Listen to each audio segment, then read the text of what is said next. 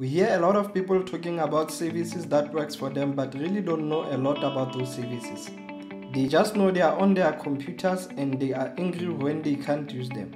For example, you'll hear someone saying, check it on the T drive, or I store my files on the cloud, or the network is down because I can't find my T drive. T drive and cloud are just nothing but servers. There are a lot of services that a server can offer. We have different types of servers. Topic for another day.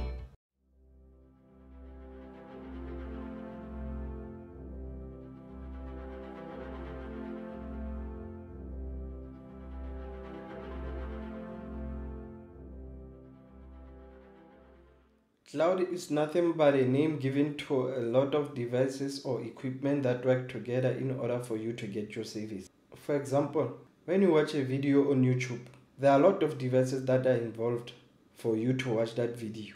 In your home, you have your router, you have your computer, or maybe you are watching it through a cell phone. You have your cell phone data. Your cell phone is connected to the tower of your service provider. And from your service provider is also connected to other routers on the internet up until they reach the YouTube. So the service that you want of watching your video, it's stored on a YouTube server somewhere around the world. But that's not the focus of our lesson for today. Welcome to Technology for All Academy, an academy that teaches information communication technology for free. To mention but a few, we have CCNA series and MIKROTIK-SERIES. And we will also be doing other vendor series in the future. For those who don't know me, my name is Makobe, the founder of Technology for All Academy. In our lesson today, we'll be talking about managing the router OS services. Without wasting time, let me open my Winbox and connect to my router. And now that I'm connected to my router, to go to our services, we click on IP and we go to services, click on services. And this is a list of the services that we have: API, API SSL, FTP, SSH, Telnet, Winbox, www, SSL. Let me start by disabling the services that we don't use. API, not gonna use it, I'm disabling it. API SSL, not gonna use it, so let's disable it. FTP, we're not gonna use it, so let me disable it, because if we don't disable them, a hacker can use those ports to access our network and do malicious things to our network. We said that SSH encrypts our data, so in order to show you that our data is encrypted in SSH, I'm going to open Wireshark and then we click on our Ethernet. Let me stop the capture and then we start the capture, continue without saving. And then now what I'm going to do, let me open my party and then my IP address 10.10.10.1. Okay, we're going to use SSH to log in. Open, and the username is lab test. Enter password 123456. Enter. Let's just give one command: IP service print. Enter. And then let me go to my Wireshark and then let's stop our capture. Now let me go up so that we can go to our SSH packets. Okay, let's see. Here we have it: 10.10.10.253 to 10.10.10.1, SSH version 2. Let me click on it, follow, and then we click on TCP stream. As you can see, everything here is encrypted. Can make sense of the data that is displayed on the screen. So just wanted to show you that SSH data is encrypted.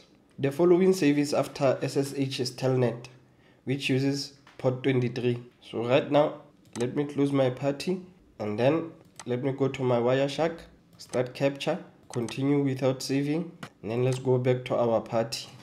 And then my IP is 10.10.10.1.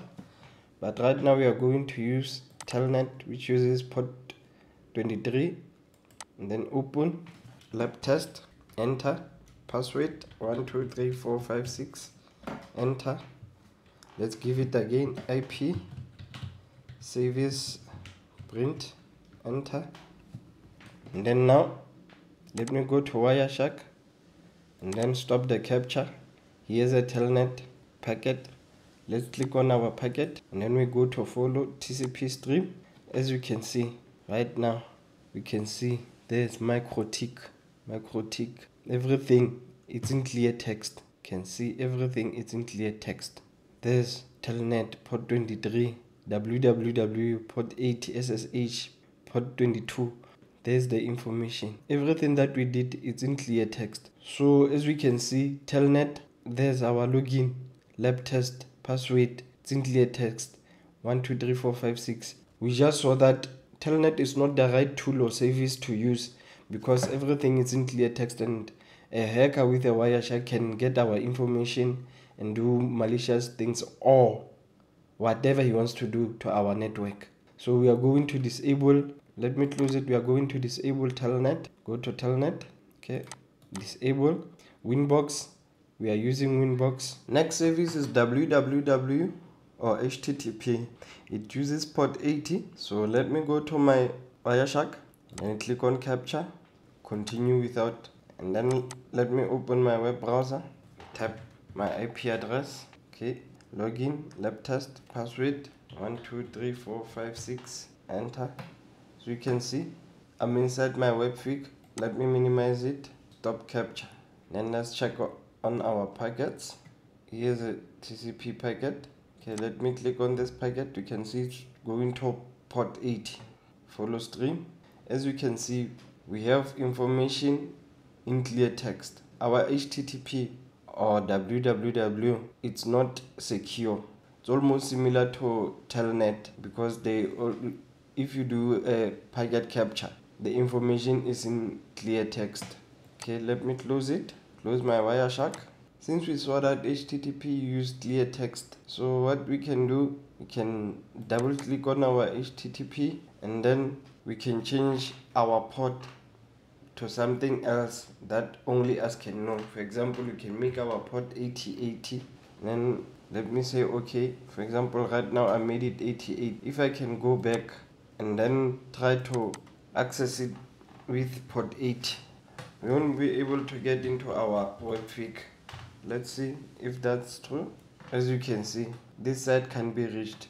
10.10.10.1 refuse to connect. But if we can say 10.10.1 calling 88 and then 1 2 3 4 5 6 login, we can see we are able to log in when we are using the port 88.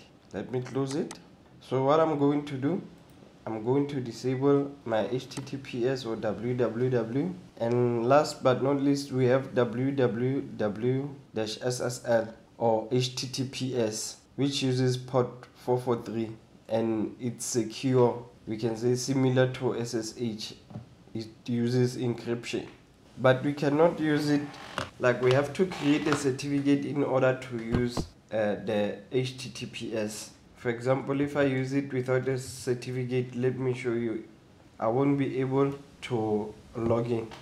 HTTPS ::10.10.10.10.10.1, and you see this site can provide a secure connection. Okay, let's go to details. Unsupported protocol. The client and server don't support a common SSL protocol version or cipher suite. So we have to create SSL or TLS certificate in order for us to use HTTPS. To create our certificate, let me go to my Winbox and then we click on system, click on certificate, click the edition side, then we have to name our certificate.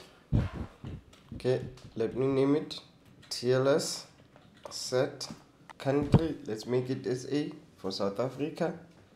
And then we leave the rest as they are.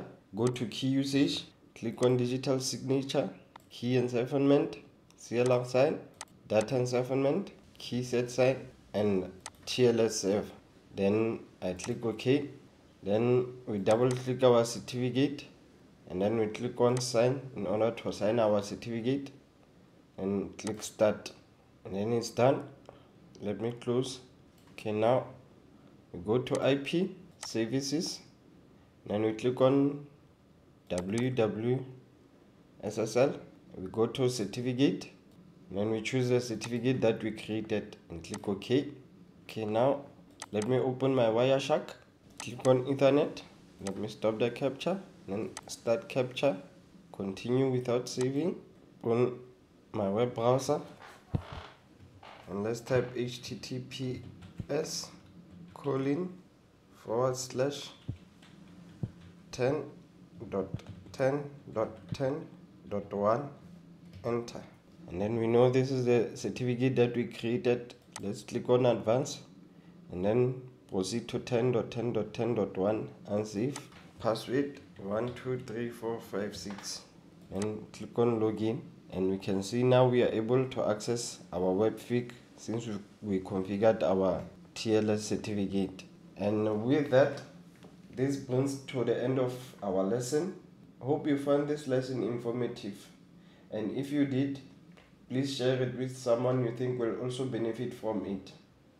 And please don't forget to subscribe and hit the notification button so that you can be notified whenever we drop a video or a lesson. With that, let me love and leave you. Have a great day. Thank you.